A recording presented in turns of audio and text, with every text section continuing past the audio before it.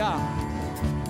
You are the everlasting God, the everlasting God, the everlasting God, the everlasting. The righteous will wait upon the Lord, wait upon the Lord, we will wait upon the Lord. Strength arises, we wait upon the Lord, wait upon the Lord, we will wait upon the Lord. Strength arises, we wait upon the Lord, wait upon the Lord, we will wait upon the Lord. Strength arises, we wait upon the Lord, wait upon the Lord, we will wait upon the Lord.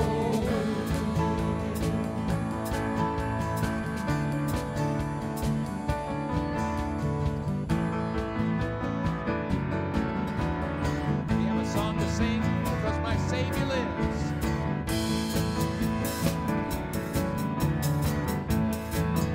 He smiles. Our God will reign forever, and all the world will know His name.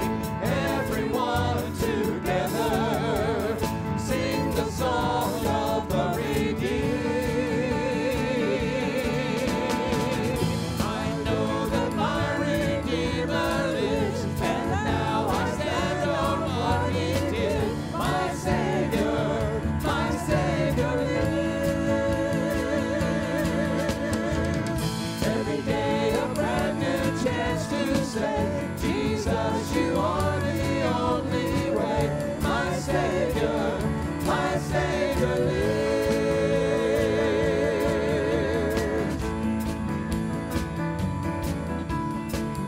The King has come from heaven, and darkness trembles at His name. Victory forever is the song of the redeemed.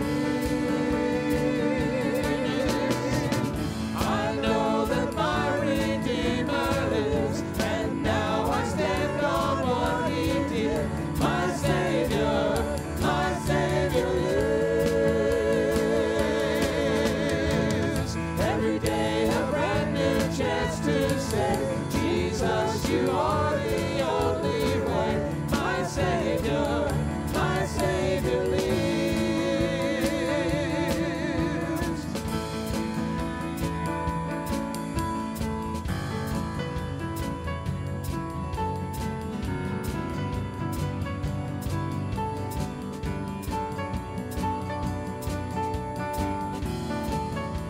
Is this the song you redeemed?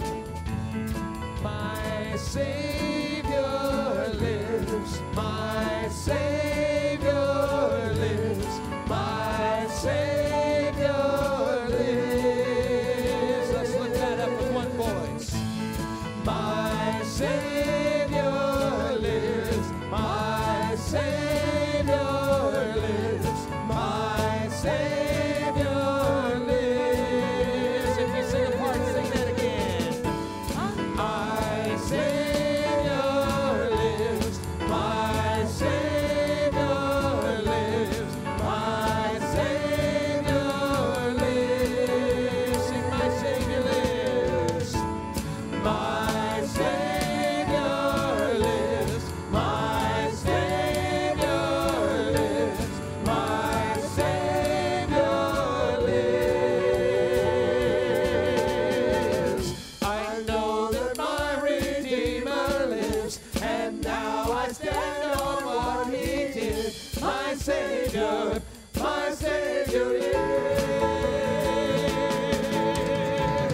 Every day a brand new chance to say, Jesus, you are the only way. My Savior lives.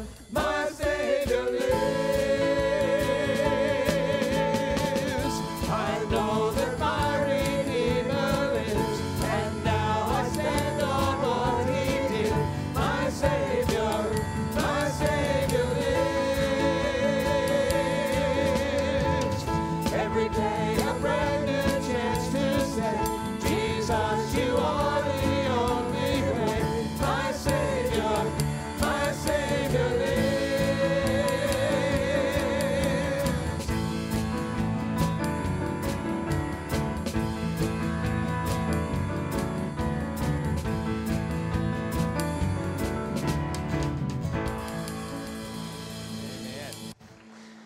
Amen. Be seated.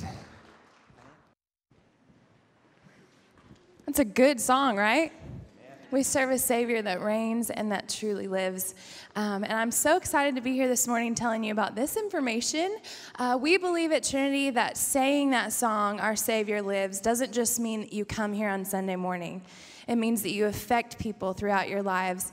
And we are so excited to be offering a program on Sunday nights to our kids here at Trinity. This program, Courageous Kids, is for kids ages 3 through 6th grade.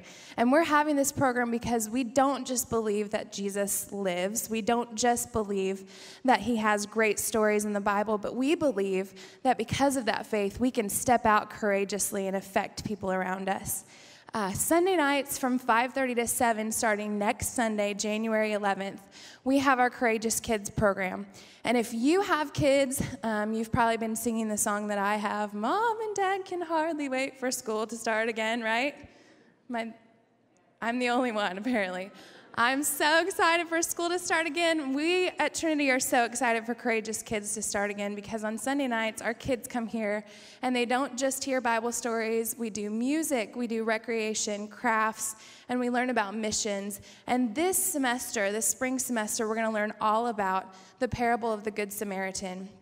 We're asking our kids to step out courageously at school, some of them at preschool, in sharing about Christ and in sharing that through love and through the way the Good Samaritan heard about it, through our actions. And so if you have a kid that's aged 3 through 6th grade, you can register them over the phone this week by calling the church office, or you can just come next Sunday night at around 5:15. We'll start registering kids for Courageous Kids. We would love to have you there. Now, if you don't have a child aged 3 through 6th grade, but you're listening to me thinking that sounds awesome, because it is, we would love to have you here to help us with these kids. They need adults that are willing to step out and say, you know what, Christ is important enough for me to be here and share it with you. And so if you're one of those adults right now that's thinking, man, I could be a part of that, I have something to share, we would love for you to come next Sunday night around 5:15, and we will give you a spot to serve these kids. They need to hear from you, and they're excited about Christ, and that's something that can affect you as an adult as well. So right now, I think Clint is going to come. We're going to welcome each other, but we would love to have you next Sunday night at Courageous Kids.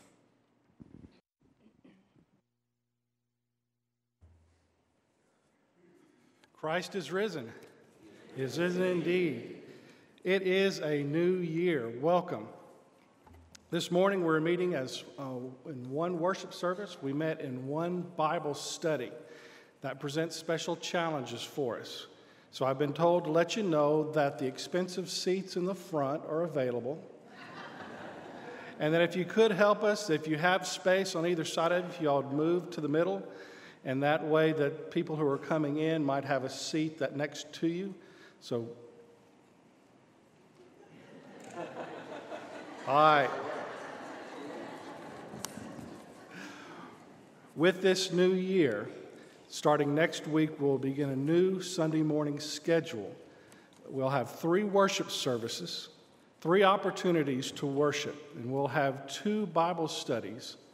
Now, that gives us 3 opportunities to worship and many more opportunities to connect and serve than we've had before. And we look forward to all the challenges that will bring to us. We'll be bumping into each other in the halls. We'll be trying to find our places, but know that you are invited next Sunday morning at 9:30 down in the gym. We'll have a fellowship time where you will be able to know where a good Bible study class is for you. They'll meet at 9:45 and 11 o'clock. So please take advantage of that. Come and be with us. Inside your bulletins, you'll have a pullout. Guests, we want you to know that you are welcome this morning. If this is your first time with us, there's a bag in the back in the foyer that has a little blue paper on top, and that is a gift for you. And then inside of that has information about Trinity and about what's going on here so that you would get to know a little bit more about us. If you would, please do register your attendance this morning so that we'll get to know you and know that you are here. Guests and members alike, there is also a section for prayer requests, and your staff will pray this week for each prayer request that comes in the the offertory plate today. It is good to see you. Welcome.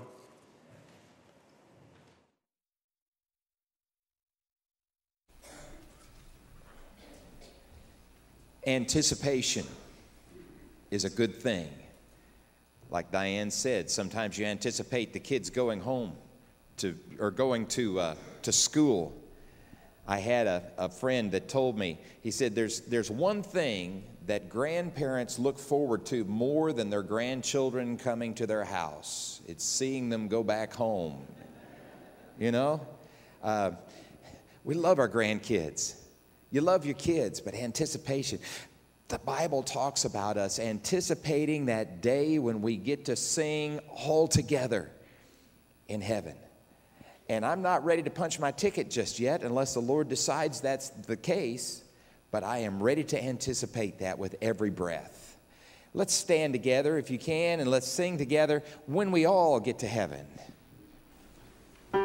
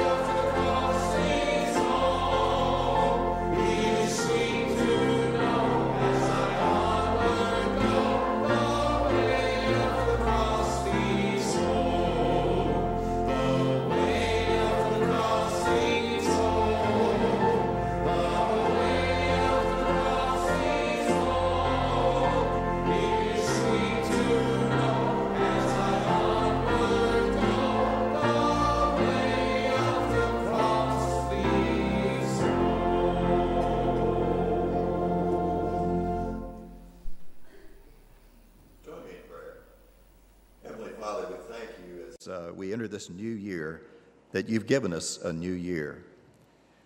We've recently received new gifts, new clothes, new toys, and so on.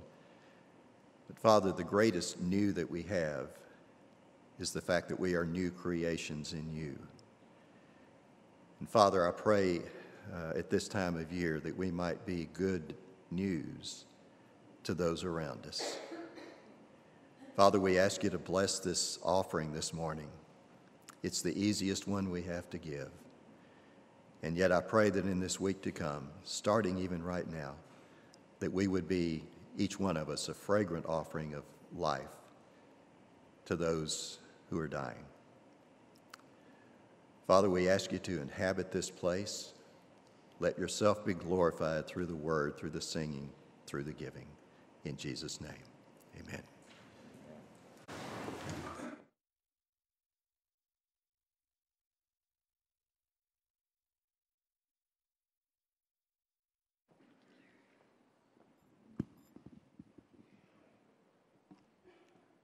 Amazing grace, how sweet the sound that saved a wretch like me. Oh, I once was lost, but now am found. I was blind, but now I see. Through many dangers, toils and snares, I have already come. 'Tis grace hath brought me safe thus far, and grace will lead me home. When we've been there 10,000 years, bright shining as the sun, we've no less days to sing God's praise than when we first begun,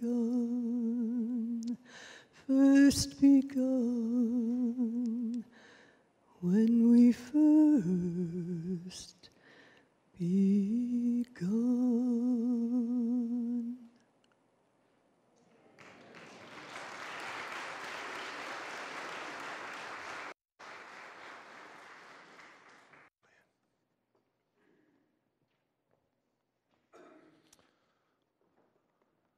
Well, Happy New Year. The word new has been used several times today already, and I'm reminded every time I hear that word, even as Wiley shared in his prayer, that those who are in Christ are new creations. We're new creatures. The old is gone, the new has come. And even hearing Lynn sing Amazing Grace, we're so blessed today to know that Amazing Grace remains the same and has been there in the past, is there today, and will continue to be there in our future. I hope that you had a great time of Christmas celebration with your family, and that you had an opportunity of seeing the year come in a grand way. When you came into the worship service this morning, you were given a puzzle piece, a jigsaw puzzle piece, and many of you were asking, well, what is that for? And if you took one, I want you to take it out and put it in your hand just a second. We're going to look at it just a minute. I heard that one of our ushers was saying it's about a part of the lottery, and several of you went back to get more pieces. But just one piece will do, because it really identifies with our thought today that we're going to be looking at. When you think about a puzzle, I think about a jigsaw puzzle. And you may be a puzzler. I'm not a big jigsaw puzzler. My wife is, and her family. We sometimes put a puzzle together on a table and spend several days working on it like you might do. But as you look at a jigsaw puzzle, you recognize that there are a lot of pieces that go into a big picture. Lots of pieces, sometimes 500, sometimes 1,000. I'm not sure if they make more than 1,000-piece puzzles. They do. I see some of you puzzlers out there know that there are more than 1,000-piece puzzles. Well, I want you to look at your puzzle piece this morning. I want you to identify with this thought. This thought is that we sometimes are like a puzzle piece. That we, our life, who we are, is like a puzzle piece. And here are the similarities that we have with the puzzle piece. Everyone is unique. Most puzzle pieces, there aren't two alike in a puzzle. There might be with different colors, but usually they're all unique. So when we think about who we are, every one of us are unique. Another thing that we think about is every piece and every person fits somewhere. There's not a discarded puzzle piece. There's not a discarded person, but we all fit somewhere. Also, we know that every piece of the puzzle is important to the big picture of the puzzle, that you won't get the big picture unless you put all the pieces together in the right way. And as you look at the colors on your puzzle piece, you might have some blue or some white or some different colors. As important as the colors are, the shapes around them are just as important because they connect you with somebody else. Within the world that we live in, we've been called to live a life before people. We live a life of Christ living in us among people, and we do that having been associated with the church. When we come to know Christ in our life, God places us within His church, and we are put together with other people. And then the last piece is that we really don't, each puzzle piece unveils a beautiful picture that is not recognized by just simply looking at the puzzle piece. You probably can't determine what the puzzle looks like that you have that would be put together if we were to put all of our pieces together. If at the close of the service you'd like to come see, and I think maybe even at the end of the slideshow we have, you might see a picture. But there's a box up here that you can see what the beautiful picture would be like. But you are an important part of that. I also think about a puzzle piece thinking that it could also represent something like this. It represents a year of life. We think about the puzzles that we are, think about the life that we've lived. Each year is like we add another puzzle piece to our picture of life. We get to add a picture this year, a piece this year in 2015 that wasn't there last year. We look at the piece we added last year in 2014 that wasn't there the year before. And even though we look back, we can't define who we are by looking back at the pieces that are already placed. Nor can we define who we are by looking forward to the pieces that are absent, that are void, but we look at the process of being, the puzzle being put together. And in that process, we think of life. We think of the opportunity of looking at life and what it brings to us. 2015 has the potential of bringing to us great things, just as 2014 did. 2014, for all of us, we would have some highs and some lows. We probably all would have those. 2015 will probably be no different. We'll have some highs and some lows.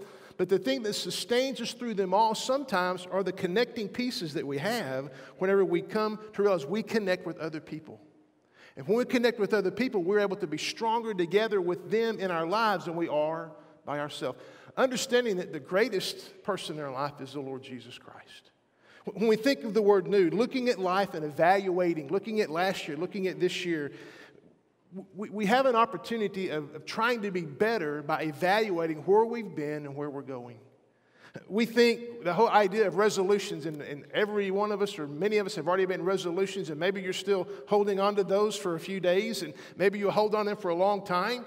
I'm blessed to hear that some of you last year took on the challenge of reading through the Bible as we were challenged as a church. And several of you toward the end of November and December wrote me an email and said, you know what, I'm going to be able to finish it in just a few weeks.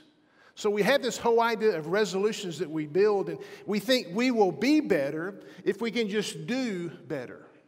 We'll be better if we can just do better. And we think it may be, well, maybe I'm going to read the Bible through this year, or maybe I'm going to do something new, or maybe I'm just going to do something that's going to help me be more healthy. I'm going to eat better. I'm going to exercise more so that I'll have a better style of life, of living and do what I can there.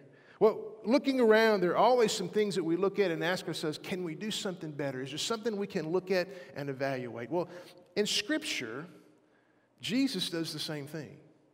Jesus takes opportunity from time to time to look around him and evaluate what he sees.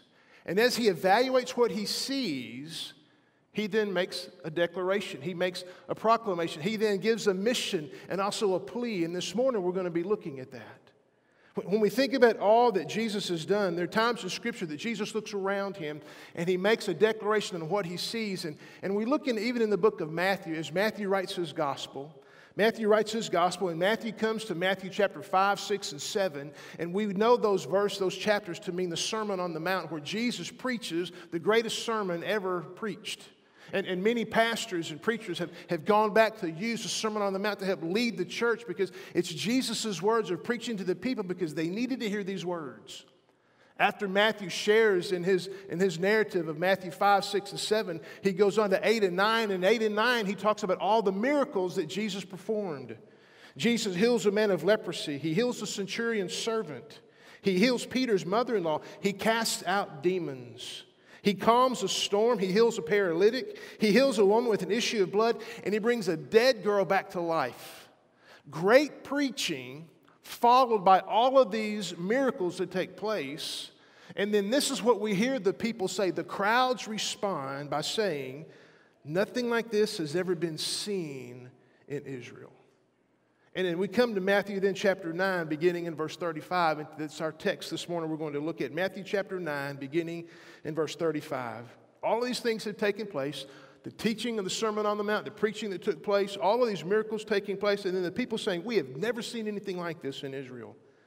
And Jesus then shares these words. Matthew writes these words.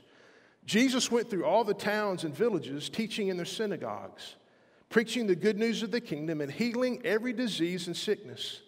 And when he saw the crowds, he had compassion on them, because they were harassed and helpless like sheep without a shepherd.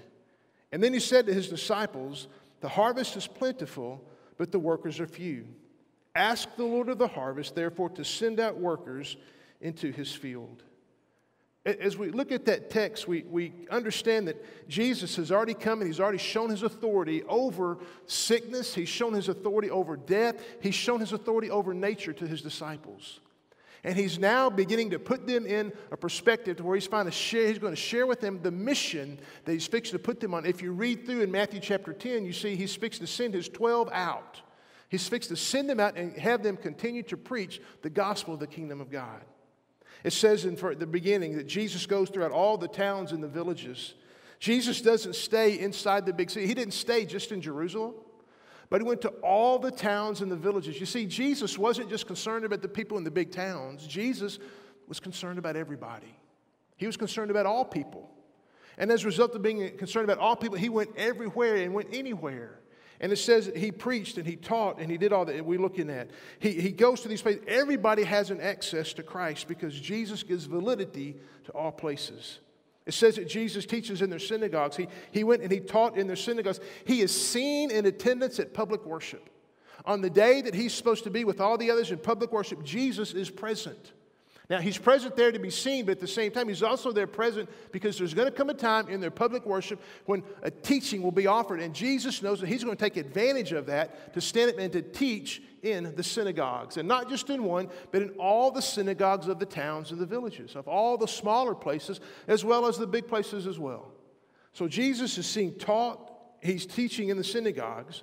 It says he preaches the good news of the kingdom. Jesus lives missionally. Not only in the synagogue is he teaching, but outside walking from place to place and town to town and speaking from people to people. He is living a missional life, living a life with God's mission in mind, preaching the kingdom of God. He takes advantage of the gathering all the people to teach. He takes advantage of living missionally in front of the people as he preaches. In Luke, we read the words that the Spirit of the Lord has come upon me, Jesus says, because he has anointed me to preach good news to the poor. He has sent me to proclaim freedom for prisoners and recovery of sight for the blind, to release the oppressed, and to proclaim the year of the Lord's favor. That is good news. People would want to hear that. And Jesus is going around and he's preaching that missionally as he goes from place to place. It says also that Jesus heals every disease and sickness. Jesus makes people whole. What Jesus is doing while Jesus is on mission, while Jesus is on the mission of God that he's put him on, he makes an observation. He makes an observation. This observation, he observes the crowd. And the observation leads him to compassion. He has a compassion. When Jesus sees the crowd, he has compassion. He saw the crowds earlier in Matthew chapter 5, and what did he do? In Matthew chapter 5, Jesus saw the crowds. He went up on a mountainside, he sat down, and he began to teach them the Sermon on the Mount. This is the crowds. The crowds just recently in chapter 9 have said, we have never seen anything like this in all of Israel. But yet when Jesus sees the crowds this time, what does he see? This same group of people that said nothing like this has ever happened, we can't believe we're seeing all these things, is the group that Jesus is looking at, and it leads him to have compassion. It leads him to have pity because what he sees, he knows they're in need. He has compassion upon them. When Jesus sees the crowd, he's moved. He is moved by love to pity because they're perishing. He says the crowds are like sheep without a shepherd. They're harassed. They're helpless. Compassion increases due to Israel's lack of leadership. When he sees these people, these sheep that he is talking about, they don't have a shepherd. He's talking about Israel being in place of having leadership, but there's no shepherds around. No one is helping to lead the people, and he sees the sheep as being helpless and being harassed. Leadership in place, but no leading, or maybe poor leading. Maybe it's idle shepherding, or maybe it's poor shepherding, or artificial shepherding, or whatever it is. They're not leading the people where they need to be. In fact, they're not feeding the flock, they're fleecing the flock. They're not taking care of the sheep, they're taking what they can off of the sheep. They're putting burdens on the sheep. And as a result of all these things taking place, the sheep are scattered and they're harassed. I know that the Jubilee class this morning had a lesson on sheep, and that you guys have already know all this, but for the rest of us to catch up with you, sheep that are harassed or helpless, the other King James Version uses the word weary or scattered, gives the idea that these sheep are in distress. A couple of weeks ago, as I was preparing for this, I called my sheep doctor, Derwin Hill. Several others I could have called, I know, but called Derwin and said, Derwin, tell me, is this true? Tell me about sheep. And so he shared with me that sheep do better in a flock than they do by themselves. And when we think about a sheep in distress, we think about sheep that are in distress. First of all, they're exposed. They're unable to find their way home. They're vulnerable. They're helpless. They don't know what to do, and they make themselves available to predators. Predators that would come, the wolves and the coyotes, because they're by themselves. They're easy targets to be picked off. And they need each other in numbers. If they stay together and they stay in the light, then they will stay away from the predators, the coyotes, because there's safety in numbers. So when Jesus sees these sheep, he says they're distressed, they're harassed, they're helpless, they're weary, they're scattered, they're by themselves, they're not where they need to be because they're like sheep without a shepherd. And when we think today, we think about how would we relate that to where we are today, we would say this, that sinful souls are like lost sheep. They need shepherds to bring them back in. Separated, the sheep are in danger, but together the sheep can be in safety. Then the word comes. Then, Jesus says, he looks to his disciples and he shares this compassion that he's filled with, leads him to a mission. The mission he is fixing to share with them out of his heart of compassion, the mission that he's fixing to place his disciples in and put them on. He says, the harvest is plentiful. That's an encouraging word. The harvest is plentiful. It's not that there's not a drought. It's not that there's nobody there to go serve. There's nobody there to go pull into the kingdom. The harvest is plentiful. That's the encouraging word. That's the good news. But the discouraging word, the defeating word is that the laborers are few. There are laborers in the field. There's some doing hard work, but they can't do it by themselves. They need somebody to help them.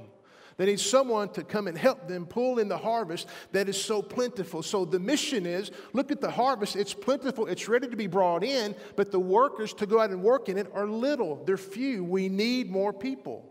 More people need to be called to go and do the work. And so what does Jesus ask his disciples to do? The mission that he's called them on leads him to pray. To pray. Not to go sign up and go out to the field and go do the work. No, the work that we're called to do is to pray. To pray. To pray for what? To pray specifically. To pray specifically for what? To pray that the Lord of the harvest will send out workers into the field. For the Lord will send out the workers into the field. Who owns the harvest? It's the Lord. Who has done all the work preparing the harvest to be brought in? It's the Lord. But who is he going to send out to do it? It's going to be us. It's going to be others who hear the word of the Lord to go and serve and to go and work and to go and pull and to go and harvest. And as we go and harvest, the harvest that is plentiful is ready to come in because there are people ready to respond to the gospel. There are people ready to be persuaded to trust in God. But the workers are limited. The workers are few. And so Jesus' words to his apostles are, pray, pray, pray. You know, it is a blessed thing to see a people in love with God's Word, but it's even better and more blessed to see people who are in love with God's Word, who are obedient to it and willing to share it. It's one thing to love the Word so much that we want all the knowledge we can get out of it, we want to be able to put it into our life, but we want to do it so we can obey it and live it and let people see it in us as we share it with other people. You know, we're never called to do something that we're not concerned about. We're never called to be anything that we're not concerned about. And we're not really concerned about something unless we find ourselves praying for it. You know, when I think about Kerrville, Texas, Kerrville, Texas is an incredible place to live. There's a witness of Jesus Christ here that's not like in other towns. It's a special witness, but it's not the greatest witness it can be, because as we look around, there's still people who need to be brought in. There's still people who, different ages, older, middle, younger, whatever their age may be, that need to find that there's a relationship that they can have with Christ. And there are people who are scattered by themselves, and being scattered and by themselves, they're easy targets for predators and for the wolves to come, for the enemy to come and take them down. So as we look at the field, our responsibility is to pray. To pray. Pray that God will send people out into His field. And as we pray, and it becomes our burden and our passion, we might just find that He wants to use us to do part of that. You know, it's our responsibility to pray, and it's God's privilege and His part in putting people in place. It's interesting to me that in Jesus' last conversation that's been written with Peter, what did He ask Peter and what did He tell Peter? Do you remember it's recorded in John chapter 21? He went to Peter after Peter had denied Him, and he'd seen the resurrected Christ, and they'd spent some time together, and they'd had a couple of opportunities of spending time, and they're on the beach, and Jesus just turns to Peter and says, Peter, do you really love me more than anybody else? And Peter says, you know I do, Lord. And what does He tell him? He says, feed my sheep. Feed my sheep. He told him a second time, Peter, do you really love me? If you do, then take care of my lambs. And then He said, if you really love me, then feed my sheep. Feed my sheep. It's a responsibility that we have as followers of Jesus Christ to feed sheep. It's my responsibility, as Paul wrote to Timothy as a pastor, to make sure that we feed the flock that gathers here on Sunday, that we call ourselves Trinity Baptist Church. And in 2 Timothy 4:2, what did Paul tell Timothy but this? Preach the word, be prepared in season and out of season, correct, rebuke, and encourage with great patience and careful instruction. Every day is a new day in the life of Trinity Baptist Church. But next week is a new way for us to gather. It's a new way for us to gather because we're going to be gathering at 3 different times and having 2 different options of Bible study. And as we do so because we feel that the Lord has led us in this way. I want you to take your puzzle piece out again and look at it one more time. As a staff, we've spent time trying to figure out how we can move our church into the direction that we sense that the Lord is moving us into. And this is not something that we have taken lightly, but we've been in prayer about, that we've been asking the Lord to direct us. We've been walking with you. You've been walking with us. We've been making preparations and plans. And next week, we feel like that this is the kickoff that we have, that as we've talked about, new doors are opening for Trinity Baptist Church. New doors are not opening for the 8:30 worship service. New doors are not opening for a 9:45 worship service. New doors are not opening for an 11 o'clock worship service. New doors are opening for Trinity Baptist Church. It's not one against the other. It's not us against them. And as much as we see this jigsaw puzzle piece, it's not an 8:30 and a 9:45 and an 11 o'clock service that comes together. No, this is one church coming together at 3 different times because we feel like that we need to do our part to tell as many as we can about the gospel of Jesus Christ. The music's going to be different in some of the services. But it's not us and them, it's us. It's who we are. It's what we've been called to do. We want to allow everyone to have their own expression of worship and to come in with the heartfelt of worship. As we think about even, Larry, you sang one of my favorite songs, When We All Get to Heaven Today. And as I think about when we all get to heaven, I don't think any of us are going to get there and go, oh, That's the wrong song. Because you see, it's not about the song. It's about who we're singing to when we get to heaven. And next week, it's not about the music. It's about who we're singing to. And it's not about the preaching. It's about where it's coming from. And as we come together as a church, my prayer is that we will recognize that, as Romans 12:4-5 says to us, just as each of us has one body with many members, and these members do not have the same function, so in Christ we who are many form one body, and each member belongs to all the others. Guess what? The 11 o'clock service belongs to the 9:45 service. Those people, that's us. Hey, y'all, that's us. We're not doing something different, totally separate from what God has called us to do. We are together in this, and we need to move forward. Because if we don't move forward in this, we're no better than sheep that are scattered and weary and harassed and helpless. And if we move forward in that direction, the enemy's going to pick us off. There's a call today, and we've been asking several of you to pray for this new schedule. For 21 days, you've been getting it. If you're a member of our church, we have your email address. We've been sending it to you to pray with us so we can pray for the same thing as we're moving forward. And we try to think about all the needs that we have. And I'm sure we've missed some, but we tried to cover the base because we want to move forward having covered this with God in prayer. And we feel like that we can do that as a people of His. The people that come to this location on Sunday at Trinity Baptist Church, the people that come back on a Tuesday morning or a Wednesday morning and a Thursday night or a Thursday morning or whatever time we come, the people who come together at this place and we identify ourselves as Trinity Baptist Church. May we not be a people that identify ourselves as I'm the 8:30 crowd, or I'm the 9:45 crowd, or I'm the 11 o'clock crowd, but may we identify ourselves as the people of God who have come together at Trinity Baptist Church, and we have 3 different expressions of worship, and you can come to whichever one you want to come to and grow in Christ, and let's be together. Let's go the same direction. You see, it's not about the music. It's about who we sing to. Sheep that get scattered are easy targets, and we don't want to be that. We want to be effective. Scattered, the enemy can come and take us away.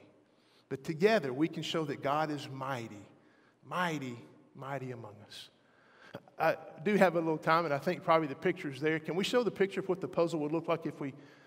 There's the picture of the puzzle that would look like if we all put our puzzle pieces together in the right way, in the right order.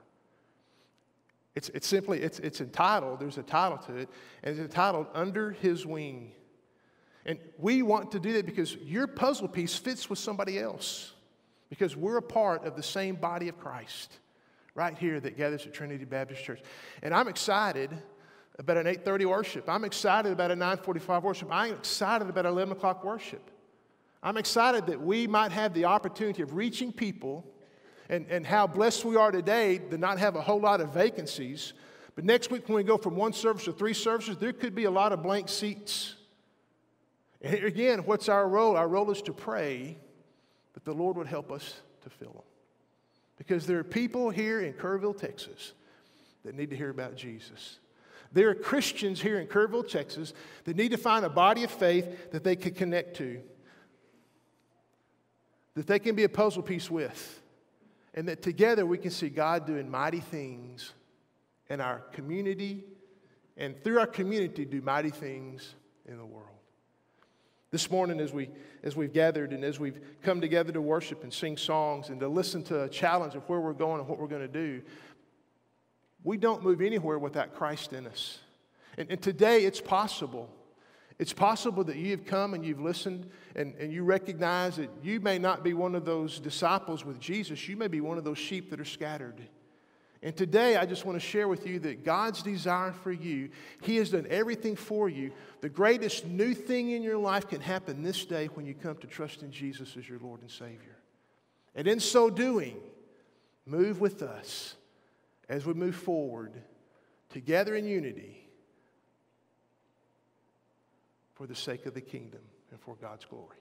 Let's pray. Father, thank you this morning for your word. How blessed we are that we read about the sheep and how scattered they were when Jesus saw them. And Jesus' desire wasn't to go and grab them all up and pull them together, but to recognize that he was going to be here for a limited time and he was going to need people to do that work and to have that mission. And so the response was to pray that the Lord of the harvest would send out workers into his field. Lord, this morning, it's our prayer. If there's a sheep here, if there's a person here that does not know you, that today they will come forward and allow us to share with them how they can make Jesus the Lord of their life. And for the rest of us that are here, may we recognize that we need to be together. And then we need to move forward in unity and allow your Holy Spirit to work in this church, not as a young church and an old church or a medium church or a praise song church or a guitar church or a drum church or an organ church or what, but as your church, as the church that moves forward for the kingdom of God, because only in Christ can we make a difference where we live and where we're going. Bless us as we respond today. In Jesus' name, amen. Let's stand.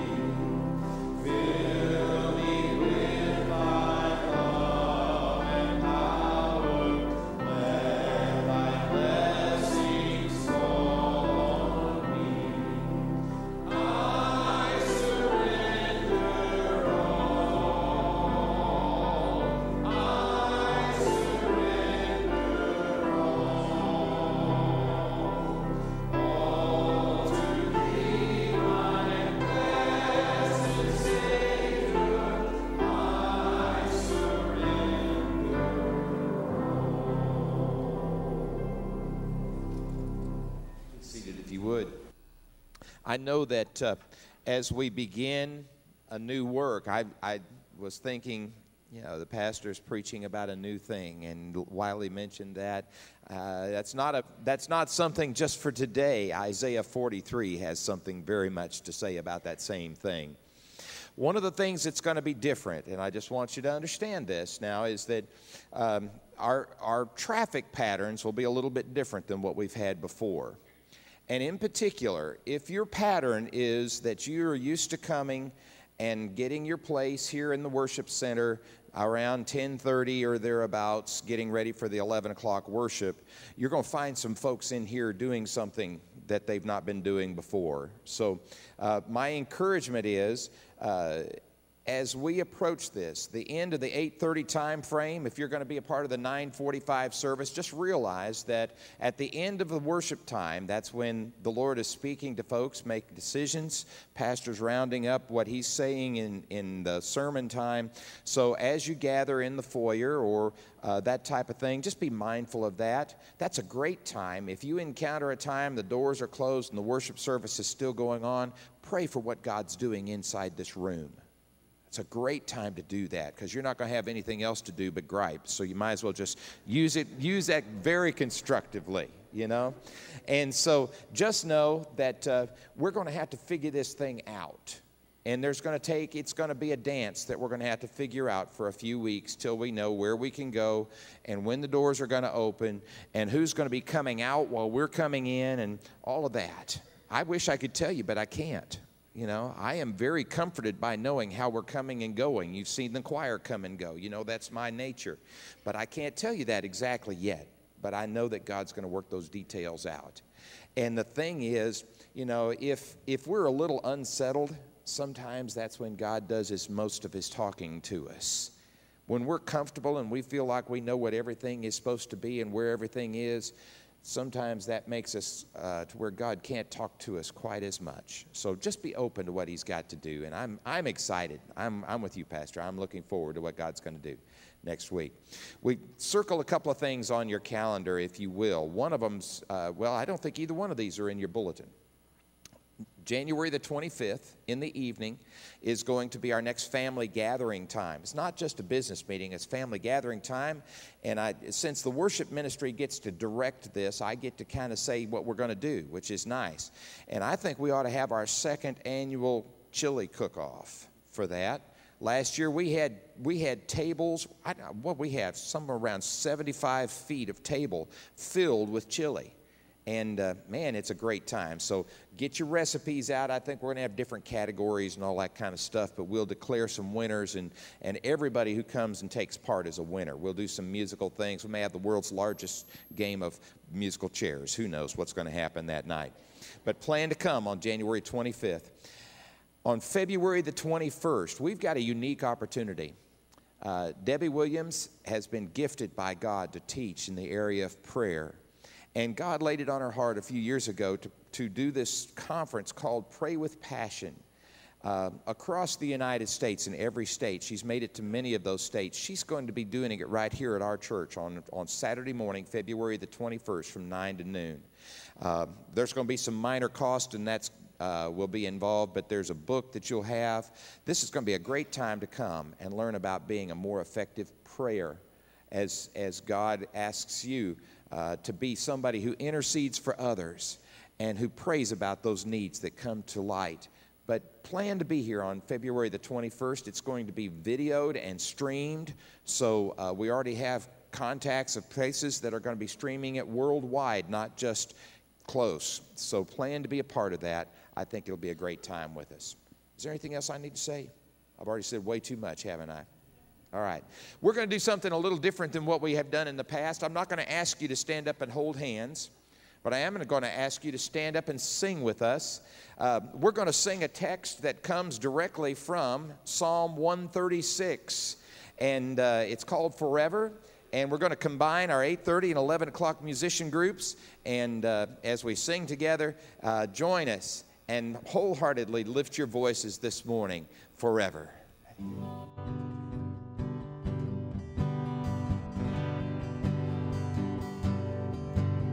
Give thanks to the Lord, our God and King. His love endures forever. For he is good, he is above all things. His love